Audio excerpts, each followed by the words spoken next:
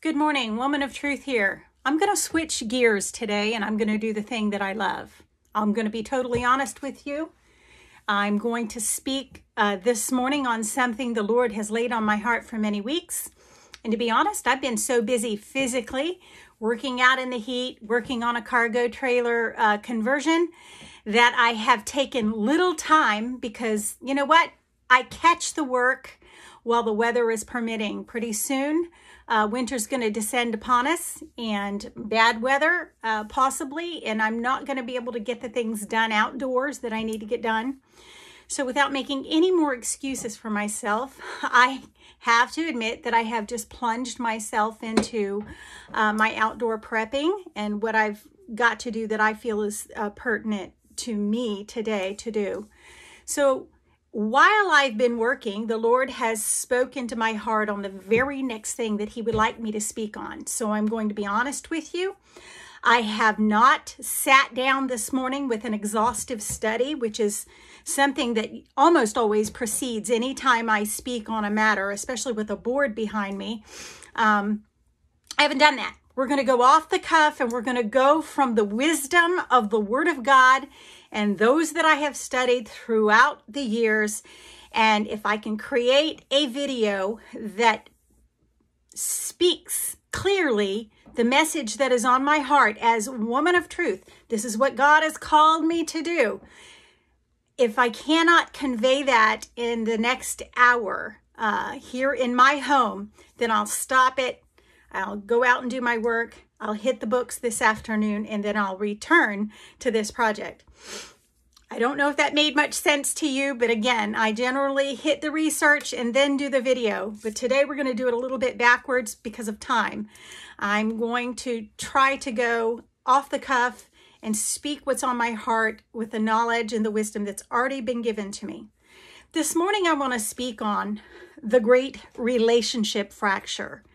And the relationship fracture is why we are in a troubled universe. The relationship fracture between God and mankind between mankind and mankind is all because of what took place a long time ago. Now, I've already created a video, which is my favorite, by the way. It's called The History of Deception. If you can endure a lot of the little faux pas and mistakes that are in there just because my brain and my lips are not moving in the same space and the same speed, the content is very accurate. And it's one of my favorites. And I'll tell you how I know the Holy Spirit was in it, because I very rarely review my own videos. But that one, when I need encouragement and I need grounding back to my calling and I need to get back in the race, preparing a conversion of a cargo trailer into an off-grid emergency vehicle is fine. They ain't nothing wrong with that. But it is not my calling and my purpose. This is my calling and my purpose. But to get grounded back in, I can pull up that video and it will encourage me and inspire me like other people that I pull up and listen to. I mean, my favorite messages, Priscilla Shirer, she preaches this one message on the power of prayer. And her father, Tony Evans, preaches on a message or two on prayer that they are my go-to messages. There are just certain favorite messages. And that message that I created, The History of Deception, it does the same thing for me. It puts me back on track. This morning, I want to go back to the garden again. You say, you're always going back to the garden. Well, you're not going to be able to make sense of the present. You're not going to be able to navigate the future or the present until you look at the past. And if you are unwise and you look at the past and don't learn from it, then you're just an idiot. and you can't be helped. I can't be helped if we can't learn from the past. So we're going to go back to the Garden of Eden, actually before the Garden of Eden. And I want to talk about what's wrong with us. What is wrong with the relationship between parents and their children? What is wrong with the relationships between men and women, husbands and wives? What is wrong with our relationship between ourselves and the governing bodies that govern our lands and our countries and our cities and our states?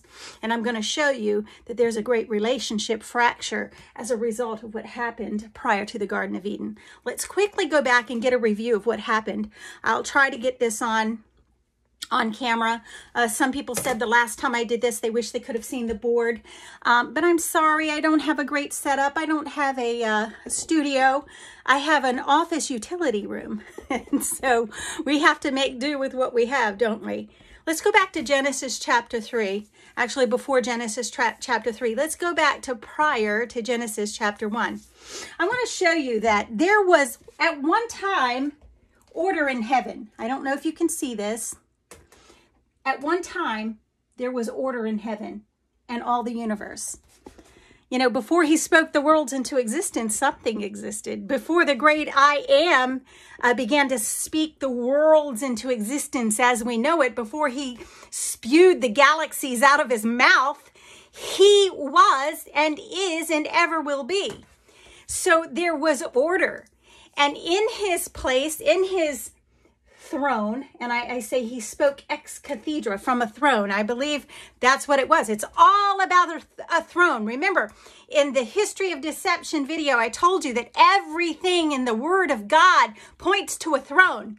And when the Lord, who was and is to come, he spoke, he existed from a throne. And from that throne, there was order in heaven. There was order.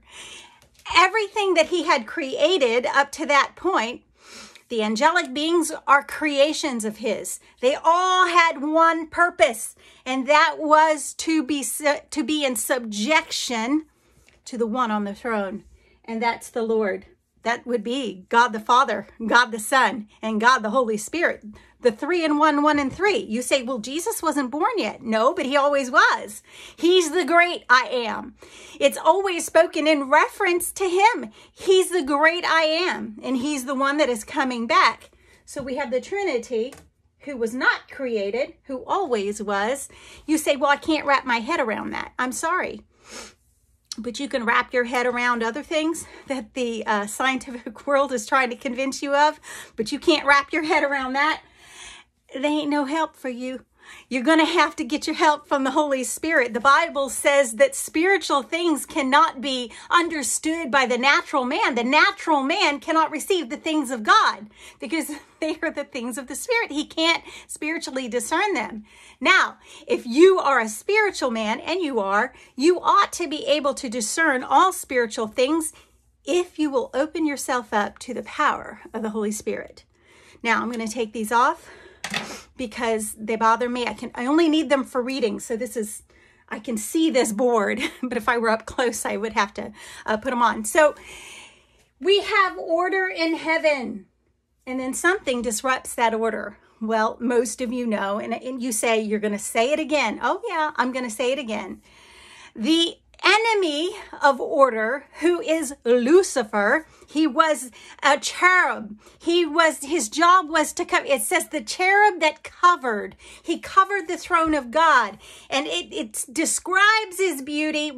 I've already discussed this in prior videos, but his body was emerald, topaz, and forgive me if I'm not saying the correct stones that made up his beauty, but he was a living organ of music, and he said things in his heart. I believe they were the 5 things that he said, I will be like the Most High. I will ascend into the heavens. There must have been something higher than the eternal heavens that they existed in, because he said, I will ascend. So he was already in a high place. But this is the good thing. Scientifically, if you're listening, if your scientific ear is listening, even Lucifer confesses that there were galaxies beyond what he already knew existed, because he said, I will ascend into the heavens. He said this before he was cast out of that particular heaven, that particular space in the atmosphere. So he was cast out of heaven because of the pride that was in him. And he challenged authority. So the great relationship fracture is all about authority. Now, hold on to that thought, because it is the essence behind what is taking place in our world and in our government. It's people who do not have the authority to be the authority for you.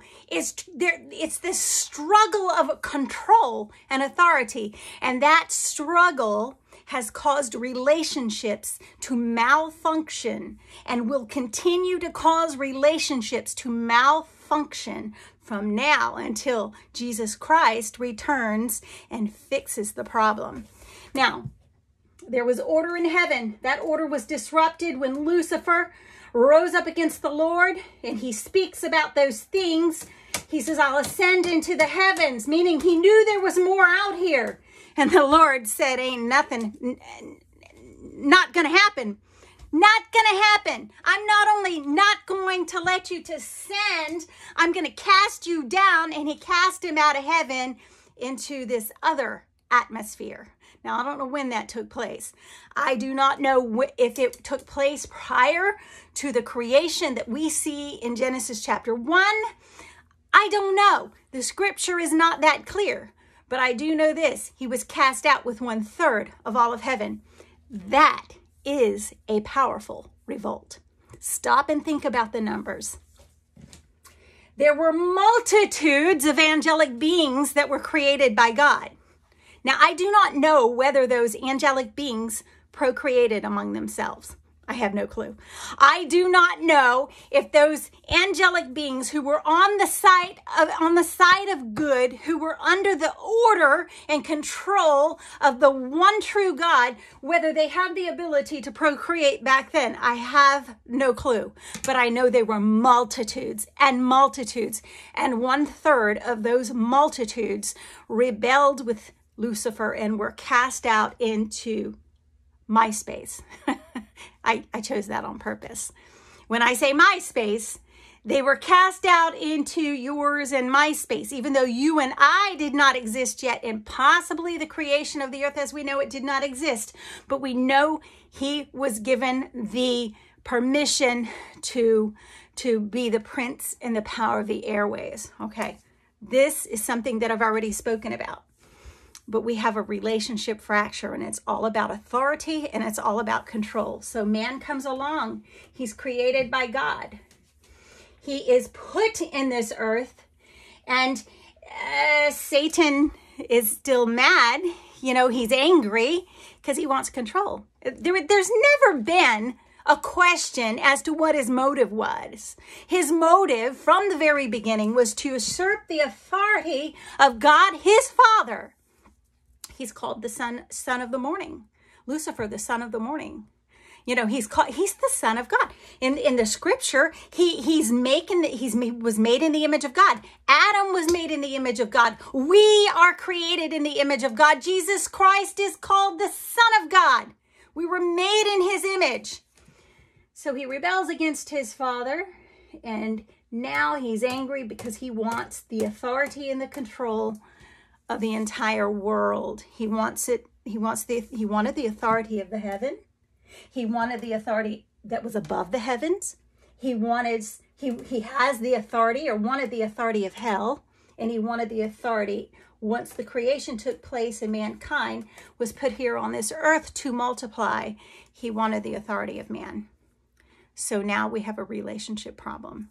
So Adam, what happens? He's dwelling with Eve. He was created from the dust of the earth.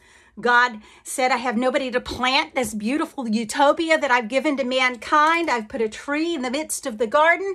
He said, anything that you want, you can have. But this tree in the midst of the garden, the tree of the knowledge of good and evil, you cannot eat of it, because in the day that you eat it, you shall die. Eve gets seduced by Lucifer, the fallen one. And she yields, and because she's deceived, her relationship with Adam is completely fractured. Her relationship with God is completely fractured. So again, the fall of Lucifer is all about breaking away from the authority of the one who sits on the throne. And so in that moment, her relationship with God the Father is broken. All mankind is broken. Adam looks at it. It says she gave the fruit to Adam who was with her. I always stress that. And one of these days, I'm going to teach just on that.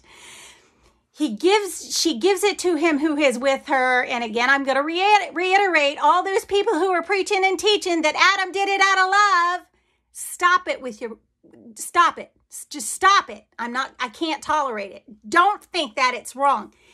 That is wrong. He did it because he willfully sinned against God. He chose her. He chose sin. He chose these things, not out of love, but because Adam was not deceived, but Eve being deceived was in the transgression. But he looked at something and he saw it and he disbelieved God. Doubt crept in. He thought God had withheld some good thing from him. He no longer believed God was the authority. He challenged God's authority and he took it, never dreaming that, he didn't believe he was going to die. He didn't know what it was. He took it and he died. The relationship fracture just continued. And now, the head of all things, Adam, the head of all things, his relationship with God is fractured. So every relationship after that, every husband and wife relationship from that point on is going to have an issue with a fractured relationship. The harmony will only be there if they will both surrender to God. So see, what's going on in the world right now is there are a few who want the authority that only God holds. And they want you to do, they know that the key to harmony is submission, okay? But it's the wrong kind of submission.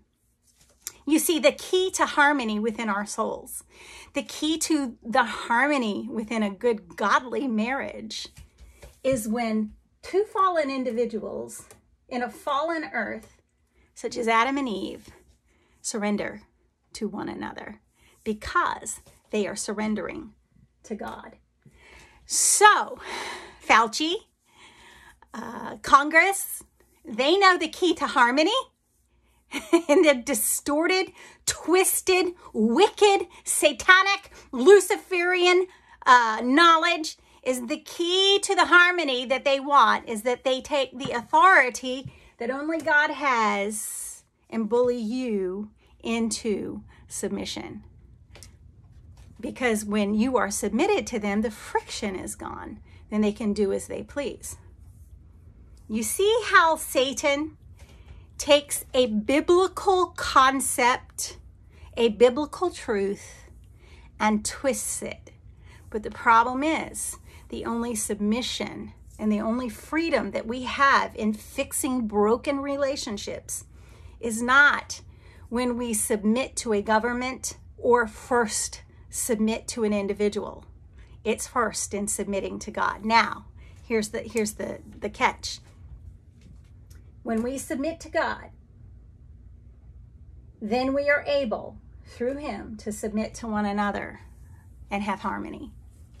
But if we have it all cockeyed and backwards, I believe there are a lot of whoremongers out there, women, men, young people, older people, who are just, they're whoremongers. They go, you know what they are? They're hooked on, they're love whores.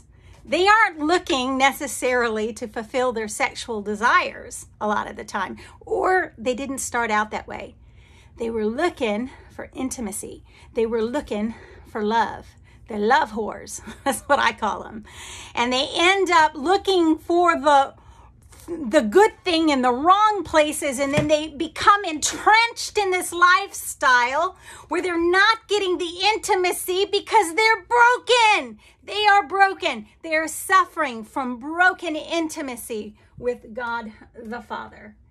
Adam and Eve suffered in broken intimacy. What were they doing at the end of the day before the fall? They were walking in the coolness of the evening, and they were walking with the Lord and communicating with Him. You know, I love that old hymn. It's the first hymn I sang in church when I was tiny. I remember somebody recalling it. They said I was so tiny that somebody had me standing behind the pulpit and all they could see was my little eyes over the pulpit, and I was singing. I come to the garden alone while the dew is still on the roses, and the voice I hear falling on my ear, within my heart discloses. And it's talking about just communicating in relationship with God the Father, God the Holy Spirit. And that, my friends, was broken. And now we have a government, a world that would like to correct the relationship fracture by taking control, usurping the authority of God himself, stepping in and making you, causing you, forcing you through their various ways to submit to their authority, because it's all about authority. Remember what happened. They sinned, and then the Lord comes down and he has a talk with them all, and he sets the course for the next few thousands of years. And he says to Adam, Adam, you're going to work by the sweat of your brow. He said, Eve, you're going to, in sorrow, I will greatly multiply thy conception, meaning she's going to have a lot of youngins, and it's going to hurt, and it's going to mess with her emotions. It's going to mess with her hormones. She's got this imbalance going on, you know, and before they were strictly vegetarians, but after what they did, he had to show them how to survive. They went from being a vegetarian and having this pure stuff running through their veins that may not have been, it absolutely was not the same blood that's running through our veins now. It was pure. It was probably a different color. It was probably just so pure, and they go from eating herbs and fruit and vegetables to eating blood meats, because he kills the beast that they raised and cuddled and loved. I just buried my cat last week. I grieved for days. I absolutely grieved for days. I was and still am broken. Can you imagine? After their sin, because he's showing a picture of things to come, because Satan and man has screwed up relationship with God. There's a great fracture and there's a great struggle for control, because man wants control. Woman wants control. But can you imagine him slaying that little baby calf? And he says, now this is how you do it. And he slays it and he skins it. And they're standing there in horror, being taught to do this, because now Adam is going to have the preeminence over this garden, and Eve will have to submit to the head, to Adam. We have this relationship fracture and this issue of authority and control. And it's a struggle.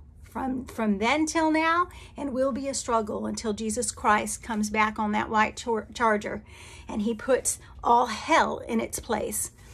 Now, the fall of Satan, the fall of man, and so what does Satan do? What is his ministry? He's got a ministry. You know, the oldest book in the Bible is the book of Job.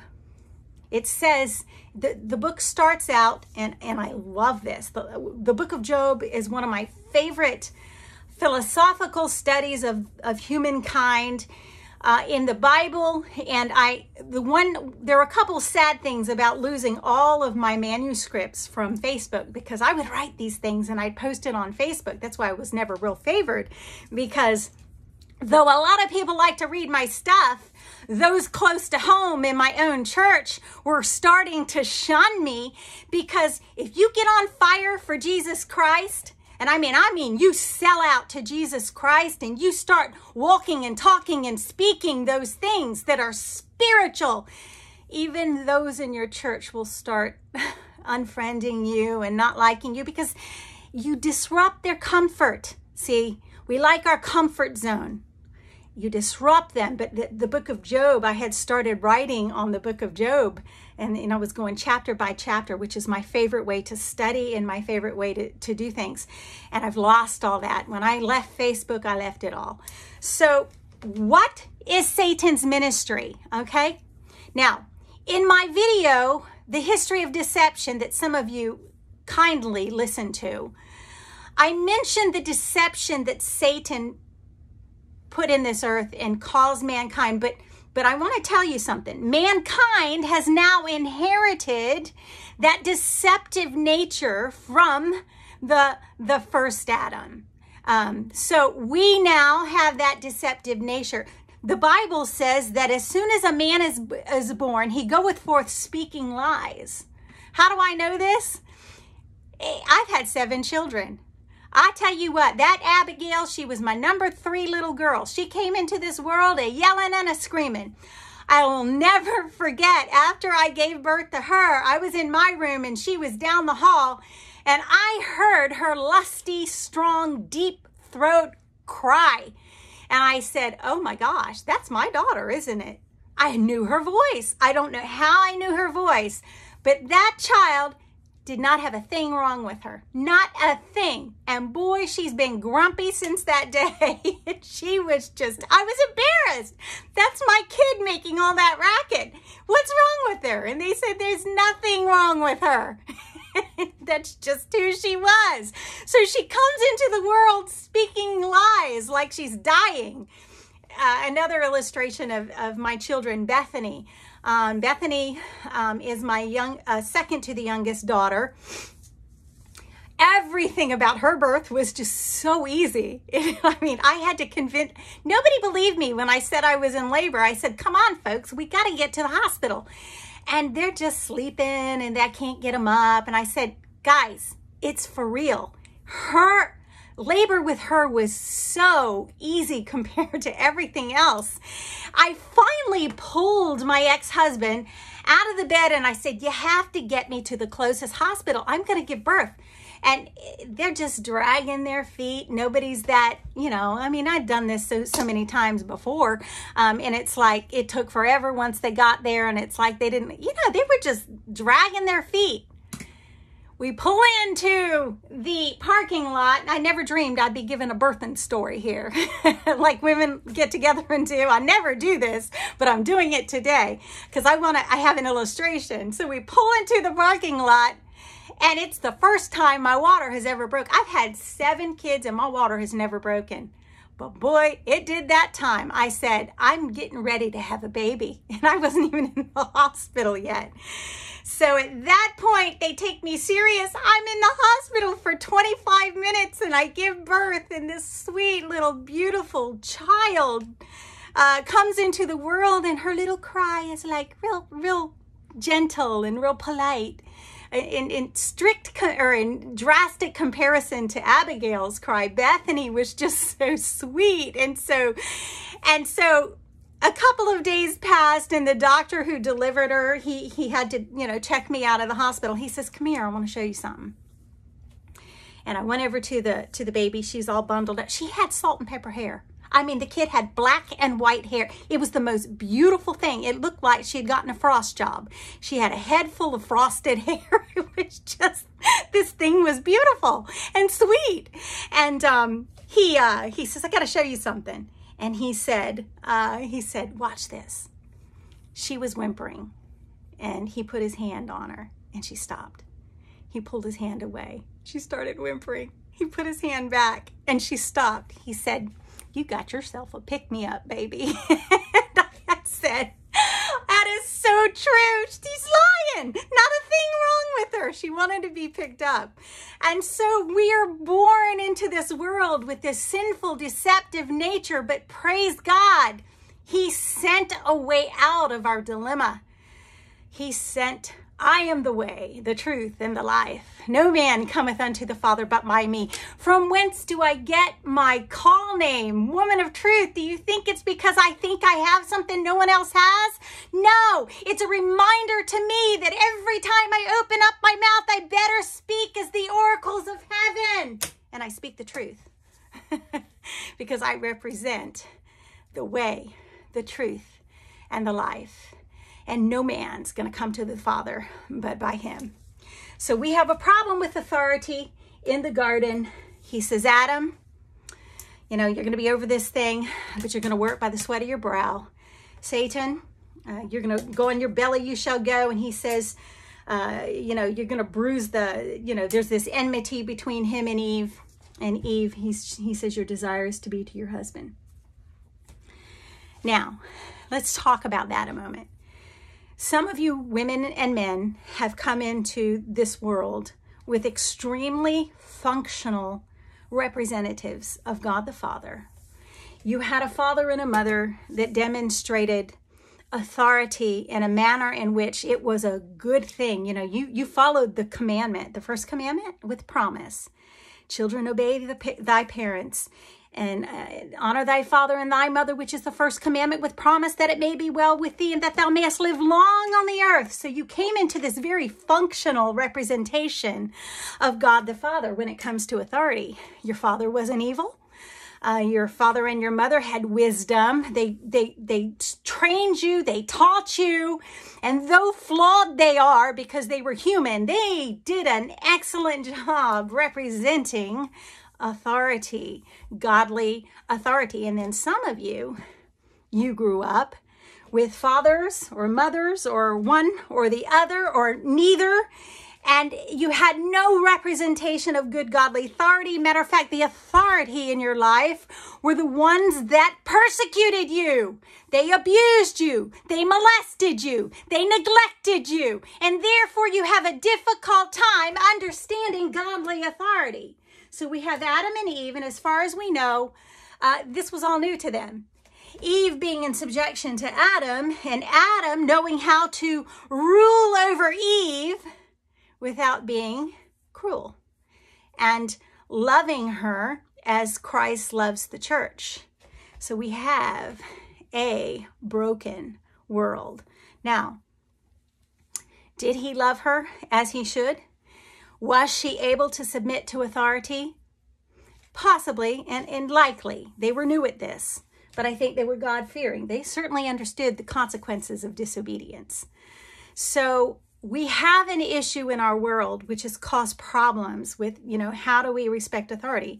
So we have this government authority that is, according to the book of Romans, it is by God. It's ordained by God. It is ordained by God that we should have governments with authority and power, kings and queens, and authority is not a bad thing in the earth. But when authority usurps the authority of God the Father, and especially in America, where we discovered over 200 years ago, 400 years ago, however many years ago, that this nation was unique in that it had the proper balance because it understood God. Our nation is an example of children who grew up with functional parents. Our nation's history, our forefathers, James Madison Jr., my second cousin, 7 times removed, is an example of somebody who grew up understanding good godly authority. Therefore, he was qualified to write and author a constitution that displayed to the earth that, yes, we will submit to this authority. Yes, we can have a governing authority, but these are the guidelines. The guidelines are that authority cannot usurp from mankind their God-given freedoms from God himself. It's getting hot in here. See? So when you stray from that type of good, godly, governing authority, and you mess the whole thing up, then you have one broken, fractured relationship. Relationship after relationship is fractured and broken. And our relationship with our government is fractured and broken because the government that we have, lying to its citizens, stealing from its citizens, abusing its citizens. It's like a husband who says, honey, you're going to obey me because I'm your head and God said I'm your head. And you better smack her around a little bit and do this. You better perform this way. And it's okay if I go out and whoremong while you're here on Saturday night and I'm out running around. You better submit to me because I'm your husband and I'm your head. And that's what we have. We have a government who is rogue, doing their own thing, violating the laws of God, and then saying, you better submit to us or else. We have a great relationship fracture. So the patriot comes along, and the patriot understands these things. They understand the authority of God. They have no issue whatsoever with the authority of a government that is abiding by the word of God. Abiding by, and I do not mean this disrespectfully, I do not compare the Constitution written by one of my forefathers that I am related to. They don't have an issue, a patriot, submitting to a government that's going to abide by the rules. But they have an issue with a government that has gone rogue and is abusive, like that rotten husband or wife who is assaulting their mate and doing their own thing and then saying, you better obey me or else. No wonder people took that out of the marriage vows.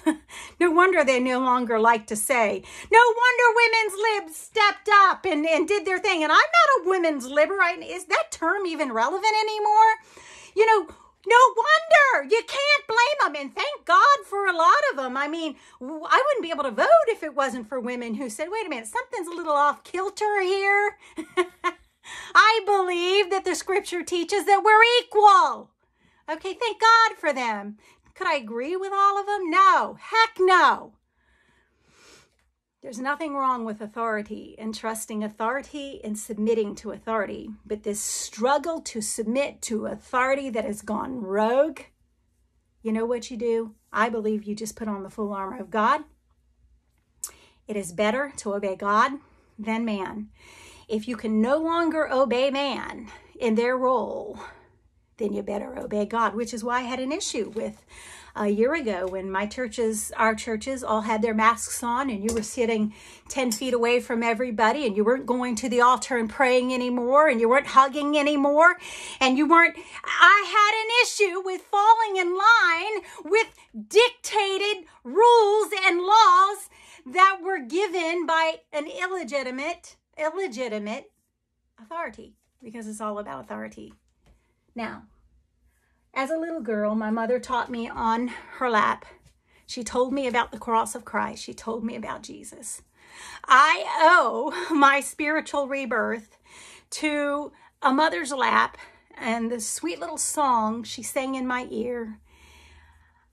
The old rugged cross, amazing grace, he hideth my soul. She taught me the story of mankind and God. She taught me that for God so loved the world that he gave his only begotten Son, that whosoever believeth in him should not perish but have everlasting life. It was my mother that taught me the story of salvation. But it wasn't until I was 13 that I understood authority. And because I did not always have representatives in my life that were good, godly authorities. Matter of fact, and we're not going to go there today. And until the Lord tells me and gives me a green light to create a message that speaks of that, we're going to avoid that subject. I did not always have a good godly representative. But it wasn't until I was 13 years old that I understood godly authority. And that's when I heard a message being preached. If God is not Lord of all, he isn't Lord at all. It was Bob Hamlin. He preached it. And I'll never forget it. I went up to that altar broken. I already knew Jesus Christ. I understood and believed in my heart, but there was this decision I had to make. Was I going to follow my own way? There is a way that seems right unto a man, but the end thereof are the ways of death. Or was I going to follow the authority of a God the Father who, when fathers and mothers forsake us, he will take us up. He who is righteous, who is holy, who is just, he alone who holds the power to shield us from the enemy. I started to say a few moments ago, what was Satan's ministry and what is it now? And I started to speak on the book of Job. Back in the book of Job, it opens up and it says, it says that Satan went before the throne. So he had freedom. After he was cast out of heaven, he was on, what would you call it? He had an ankle bracelet, an ankle monitor on. Oh yeah, he was paroled. And he had to go back and give an account to his parole officer. And when he goes before the throne, he says, where have you been, Satan? He says, I've been walking about to and fro in the earth. He says, why? And he says to him, God, because he wants you and I to be in submission to no one else, nothing else but him first. No, does he say to submit to authority? Yes, but if that authority is rogue and is going against God, he then says it's better to obey God than to obey man. And he says to Satan, where you been? He says, I've been going to and fro in the earth. And the Lord opens up the Pandora's box. He says, because he knew what he was about to do. He was about to raise up a man through persecution and fire. Okay, Job was trained through fire. And he says, hast thou considered my servant Job? I said that to a philosopher in college. We were talking about Job, and I don't even know if he knew the Lord. But I raised my hand. I said, well, wait a minute. I said, God, it's true. God doesn't provoke man with evil. He doesn't. But it's God who brought Satan's attention to Job. He says, hast thou considered my servant Job? How perfect he is. Why did God do that? Was it a cruel little game? I mean, there were some times, even Job, he gets that pessimistic attitude when he's sitting on the ground, scraping the sores. And, he understands God's place in all of this. And Satan goes out, and you know what happens? He destructs Job's life. And the Lord says, okay, gives him permission to do this, permission to do that. He says, just you can't take his soul. You can't take his life. And of course, Job, he would have rather died. Matter of fact, his wife said, curse God and die. And he said, no, he endured it. He said, when I am tried, he says, I shall come forth as gold. Okay. We may be in a place where Satan, while he does his ministry of evil, and that's when God allows us to be seen before the enemy and known before the enemy, because he's doing something in us. Sometimes God is far more concerned about what's going on inside than what's going on around. But when I'm tried, I shall come forth as gold. And in the end, Job was spared, Job was restored, and God gave back more than he had taken. So in essence, he represents a type of the Lord Jesus Christ in the Old Testament and a type of the New Testament Christian, much like David was a type of in the Old Testament. So we have a problem with relationship and authority, okay? It's all about authority. Who is the authority? If Congress says one thing and God the Father says another, then who do you believe?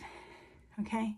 If God says that, and this is what James Madison Jr. and his buddies and all those wonderful, brilliant minds got together. They knew they had been raised by functional parents, and they'd been raised by functional teachers for the most part. I'm not saying they didn't have corrupt parents I'm saying corruption was not the level where it is now. And they had good representatives and even the Bible says in Hebrews, he's talking about the people in the hall of faith. And it says, people of whom the world is not worthy. And he mentions their names. And you know what's really neat? switching gears here about Hebrews chapter 11. When God sees us, he thinks so favorably of us that he puts Abraham and Sarah in that hall of faith in Hebrews chapter 11. At the end of the chapter, he says there's so many more than books could write down. And he said people of whom the world was not worthy. But he doesn't even mention Sarah and Abraham's sin. He doesn't mention Hagar. He doesn't mention that Sarah laughed within herself when the angel of the Lord, when the pre-incarnate Jesus Christ, God the Father, God the Son, and God the Holy Spirit came and spoke to Abraham and Sarah, and she laughed within herself, and the angel said to Abraham, why is she laughing? Or why are you laughing? She said, I haven't laughed. He said, yes, you did laugh. He doesn't even mention it because it doesn't talk about her repentance, but clearly she repented, and she is a woman of faith because she believed God. Now, we mess up on this journey, and like Sarah and Abraham, we make some bad choices. And sometimes our faith falters and we laugh within ourselves. I've done it. I've done it. It is a wonder he has not struck me dead in my lack of faith. But he's still, we keep coming back to him and we repent. And it's all about authority now. The media has taken the authority that did not belong to them and they've shut you out. They've shut out the voice of the world who speaks sense and speaks truth amidst the lies. It's all about authority. It's all about that fractured relationship, and the only way we're going to survive this authority struggle is when we do what I did at the age of 13. It's when that altar call was given, and I raced to that altar, and I bowed on my face before God, and I said, I will submit to you. This wasn't even a conversion. It was a conversion. This isn't even, I knew Jesus Christ and I trusted him as my Savior at the age of 7, but at the age of 13, I said, I will submit to your authority. And because I did that, now, when rogue authorities, whether it be a husband who is abusive, whether it be a government who is abusive, whether it be a pastor or a pastor-husband combination who is abusive, you say, well, you just buck authority. You're a rebel. You better watch. Judge not that you be not judged. What I'm speaking about is a balance of submission to authority when that authority has not gone rogue away from the authority of God. Because though I am commanded to submit to authority, I am also to obey God rather than man. So this ends my video on the struggle for authority, the struggle for control. The media wants control. See, they know if they have control, they have you. It's all about control. This vaccine thing, it's all about control. It's about control. It's not about health. It's about control. It's about control, and it's about authority. Now, the beautiful thing is, our Lord, who is the authority, the way, the truth, and the life, the keys of death and hell were handed to him. After he surrendered himself to death, he wasn't murdered. He laid down, as the Lamb of God, he laid down his life. He went into the depths of the earth, into hell. He set the prisoners free. He returned with the keys to death and hell. And when he came back, he says, that authority I'm going to give to you. He said that to the disciples. So here's the beautiful thing, folks. In the midst of this crooked and perverse world and generation, in the midst of the media lies, we can be a woman of truth. We can be a man of truth, a child of truth, a voice of truth. And we can submit to authority until it goes rogue against the authority of God.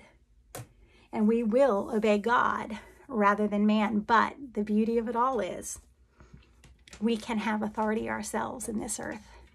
We can have authority in prayer if we will surrender to God, if we will, like at the age of 13, as I just bowed there broken in spirit, And I remember Pastor Fowler coming behind me as I knelt on the floor, just broken and crying, because I'm at that place. I'm at the slaughtering place. I'm learning for the first time to be dead indeed unto sin and alive unto Christ. And at that moment, he put his hand on my back, and it was a Baptist church. It wasn't a charismatic church, so there was nothing charismatic about what he said. He put his hand on my back, and he said, "Now, Bobby, I want you to ask the Holy Spirit to fill you." And that's the first time I ever asked the Holy Spirit to fill me. And nothing happened that day. I didn't speak in tongues, didn't do anything. But joy replaced the brokenness and the sadness. And I walked up and I got up. I left my death clothes there. Those were the death clothes that even though I knew and believed in Jesus Christ, I had never come to the place where I surrendered to his authority. And I left my death clothes there. And I've put them on a few times since then. And they stink. They're corrupt. They're dead. They're gone.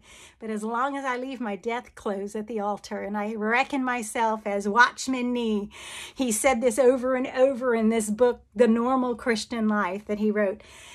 Reckon therefore yourselves dead indeed unto sin and alive unto Christ, then we can have the resurrection power of Jesus Christ because we have overcome. And at some point in this mess, we're going to be able to speak things into existence. We're going to be able to pray like Elijah. We will see the manifestation of miracles. Mike Adams said this the other day, and I just loved it. I'm clapping as I'm listening. He said, we ought to live expecting miracles. But the only way we can do that, is if we are in surrender to the authority of God. And only then and then can he pass to us the authority, that resurrection authority that Jesus Christ promised we could have in this wicked generation that is vying for our control. You know why they hate you as a patriot? Because you won't yield. You ain't budging. You're not moving. Just like a tree that's planted by the water, I shall not be moved. Have a wonderful day. God bless you, and God bless America.